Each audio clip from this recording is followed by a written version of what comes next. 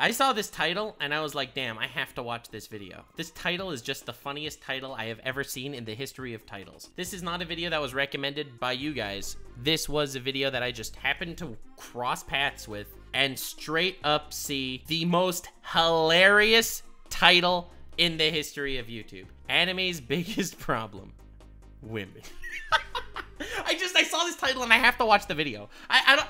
Is it about the fact that women are poorly written in anime? Like, I feel... But this title is just so good, we have to watch this. I'm sorry we're jumping into it. I have a lot of opinions on female characters in anime. Anime as a whole has a ton of issues. From an overabundance of filler to mediocre plot. From poor animation to poorly paid animators. Okay. But if there's one thing ruining anime above all else, one thing holding the industry back as a whole, it's women. I mean, to be fair, some would argue that... Okay, I can't even make that joke. I'm gonna get so canceled. I can't. I have 2 strikes on my channel. I cannot afford a 3rd. Listen, women of all, you are safe until 1 strike.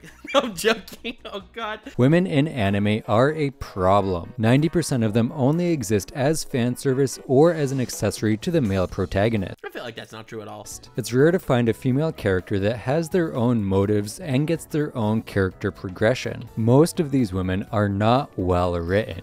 I feel like that's not true. Like, I would agree that in shonen anime, which is only like 1% of what's going on, especially old shonen anime, there are a lot of poorly written female characters. I would agree with that take. But to say that as a whole, 90% of female characters aren't well written, I feel like that's not true. What?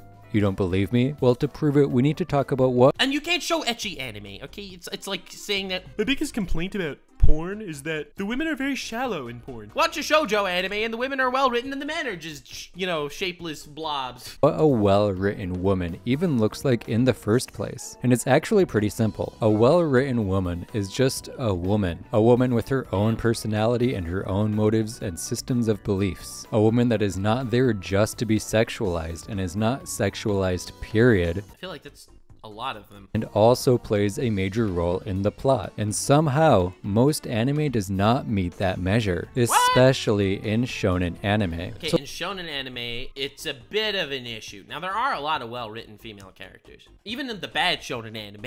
Urza from Fairy Tail, yeah, she gets some sexy outfits and stuff, but she is a well-written character.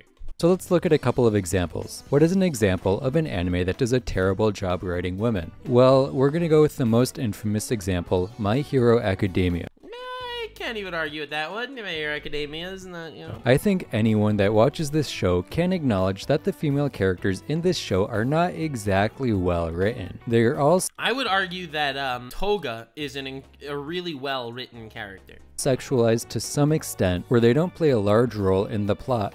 Or both. Let's look at a couple of examples really quickly. Uraraka was a character I had a lot of hope for when I started My Hero, and I was just left disappointed. She has so much potential, but it feels like as the show goes on, I feel like she never had potential.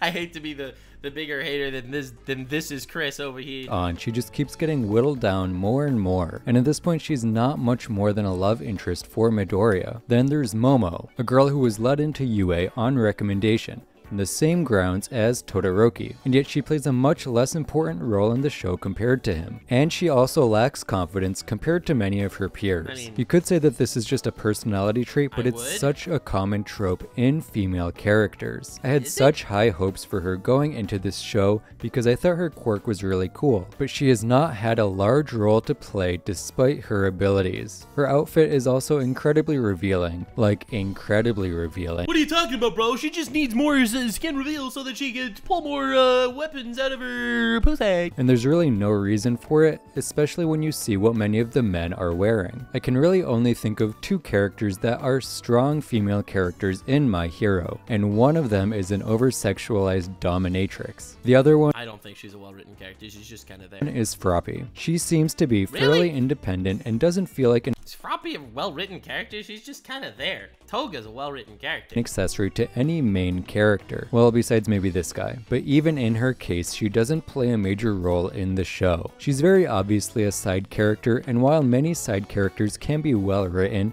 It is disappointing to have to look this deep in the My Hero cast for a single good female character. I should probably mention that I am only on season 3 of My Hero Academia. Well, then never mind, because Toga becomes a better character later than season 3. But from what I've heard from other watchers, male and female, it doesn't really get much better. I could talk about the issues with the women in this show for hours, but I think it would be best if we moved on to an example of another anime that doesn't do their women that well, but still better than My Hero Academia. This time we're going to talk about Demon Slayer. Well, Demon Slayer was literally written by a woman, so...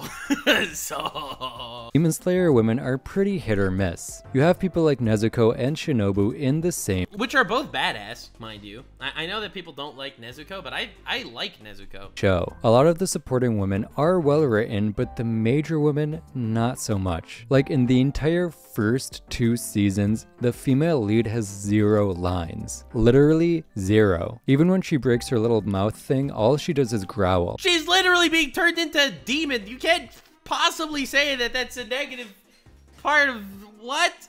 Huh? See, listen, there are a lot of really bad characters, okay? Poorly written female characters. Sakura, I think, is like the worst offender of like the female character archetype that's plagues shonen, right? Like, you know, the fact that Sakura is out there, her entire character is loving Sasuke, and then she loves Sasuke, loves Sasuke, loves Sasuke. She eventually says to Naruto, I love you, just to get him to kind of do something, and she does nothing for the rest of the show. Like, come on, man. And yeah, she's obviously physically strong, but Nezuko really feels like a plot convenience more than anything else. I did make a whole video OP done right on Nezuko, so I'm not gonna rehash those points here. She pops out of her box to save the day and then disappears for the rest of the season. Another example is Kanao, as she also has almost 0 lines. This wouldn't be an issue if it was a show that didn't have a ton of dialogue, but like Tanjiro and Zenitsu have so many monologues, especially Tanjiro. But honestly, I don't think it's even really a woman issue in Demon Slayer. I think it's just a character issue. None of the characters are that fleshed out, and they're all fairly one-dimensional. Okay, so then this isn't really necessarily relevant to the point of your video then. But I think even with that one-dimensionality, the male characters are written better than the female. But I think it's time to move on to some anime that do female characters a little bit better, starting with Attack on Titan. Attack on Titan has some great female characters, such as Ymir, Hanji, and Gabi. But what? Not mentioning Mikasa? It does also have some pretty bad ones as well, such as Mikasa and the strong character, right? Even Historia to some extent, as she's basically written out of the story after season 3 part 1. Hanji and Ymir are both great examples of how to write a female character. They are multifaceted and have unique goals that suit their personalities. They have growth throughout their arcs, and the more we see them, the more we can learn more about them, and that information directly plays into the show. For instance, once we learn Ymir's backstory, all of her actions make sense, and we can see a huge change in character from Hanji in season 1 to Hanji in season 4, as the choices she has to make as leader of the Survey Corps weigh on her heavily. I've talked about women in Attack on Titan a multitude of times, so I don't think he is a pro Attack on Titan woman content creator. Need to do it again right now. The only issue that I have with Attack on Titan women is that there's just not a lot of them. Like, there's 5 in the Scouts and 3 in the Warriors. This one's dead. This one's been in a crystal for 2.5 seasons, and these 2 don't even exist in the first 3 seasons, leaving very few female characters to get attached to. Oh wait, I guess Armin is there too. Anyway, the next and final anime I want to talk about in depth is probably the anime that has the best female characters. It's Jujutsu Kaisen. Of all the new gen it's like, every example he gave was shonen. What about Chainsaw Man? That's shonen-ish, right? There's great female characters. I think Power and Makima are pretty much the 2 most liked characters in the entire show. Anime I've seen, Jujutsu Kaisen undoubtedly does female characters the best. A lot of them have their own fully developed personalities and actively fight the societal and patriarchal norms that women face in the world of Jujutsu. I think creating a world where women are held to a higher standard is a great way to mirror our own world and mirror what women go through in the real world. Jujutsu Kaisen is one of the few shows that I've ever seen do that. It's pointed out that oftentimes female Jujutsu sorcerers have to do more than their male counterparts to get the same degree of recognition. And even then, if their physical appearance or attitude isn't quite right, they can still fall short. See, I feel like Jujutsu Kaisen women are kind of boring. hate to say it. Like, I'm not gonna say that, listen, I'm not gonna say that they're poorly written or they're just, come on. You could use the same argument that you used for previous examples to this one, okay? The female characters are much less interesting than the male characters in Jujutsu Kaisen, okay? You got freaking Gojo in Jujutsu Kaisen. You got Sukuna. Yeah, like, show me a female character in Jujutsu Kaisen that's as excited, that's as awesome as this. Like, you want to talk about epic badass female characters? You talked about Claymore. All the characters in Claymore, which are women, dude, these guys are freaking incredibly well-written female characters, and that show came out in like 2005. Okay, Black Lagoon has incredibly well-written female characters. I don't know why you have to handpick a couple of shonen anime and talk about that. Like, yeah, female characters in anime are just poorly written. For example, here are 3 anime. And you know what? I'm gonna go as far as to say that Toga from My Hero Academia is a better written female character than any of the characters in Jujutsu Kaisen that I've seen so far. I think that the same goes for Urza from Fairy Tail. I think this is a super important point to make when it comes to writing female characters, and I wish more shows brought up this disparity. But I think the fact that not a lot of anime talks about this difference in expectations is part of what makes Jujutsu Kaisen so much more memorable for the women. And wait, Jujutsu Kaisen is memorable because it keeps talking about how women have less than men? That's what makes Jujutsu Kaisen memorable? We haven't even talked about the individual women in this show because they are so developed and so multifaceted. Maki and Nobara are such well-written characters, partially because they fight the above standards, but also partially because they want to do it for themselves. Maki is fighting so hard to prove herself in the world of Jujutsu because of the family she comes from, because she doesn't have cursed energy, and because she's a woman. And she's doing pretty well. Her goal of wanting to lead the Zenin household makes sense for her character, as we can see that she's always been strong-willed ever since she was a child. Nobara, on the other hand, I don't want to make fun of the guy, because, like, just because I disagree with this is Chris's take, that doesn't mean I necessarily... I have nothing against him, obviously. This is just his opinion, and I respect it entirely, but Chris, she's not gonna fuck you, bro.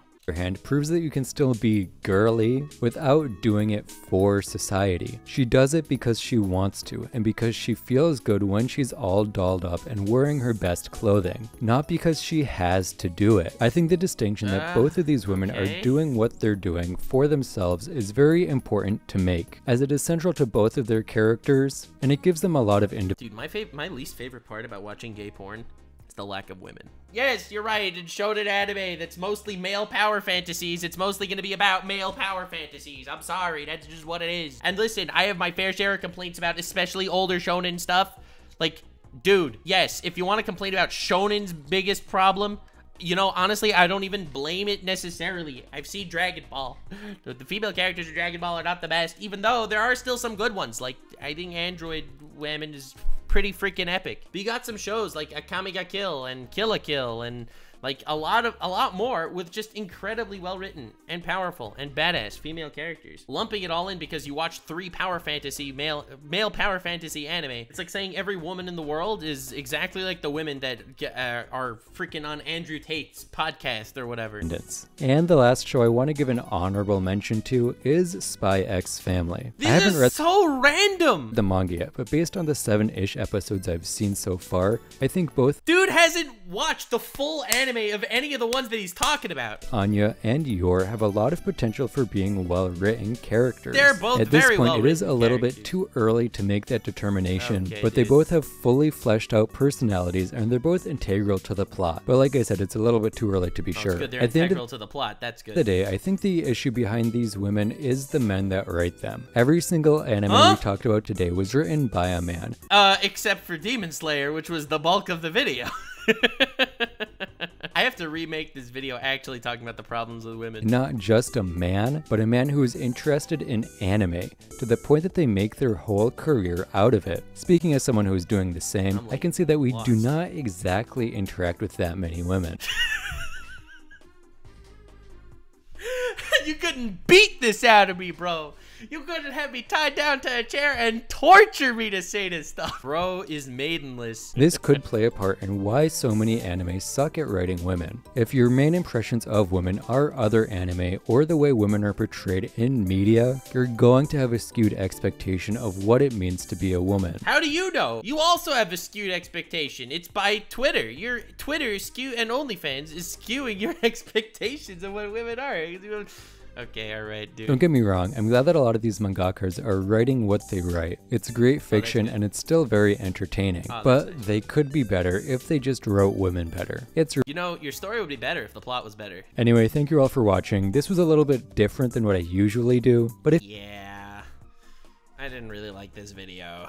If you did, check out This Is Chris. He's a small channel and he will get better if he keeps going. That's just how it happens. This was one of the videos of all time, in my humble opinion. And if you get this video to 10,000 likes, I will make a video about anime's biggest problem, women. Like, subscribe, and follow me on Twitch. Stay weird, fam.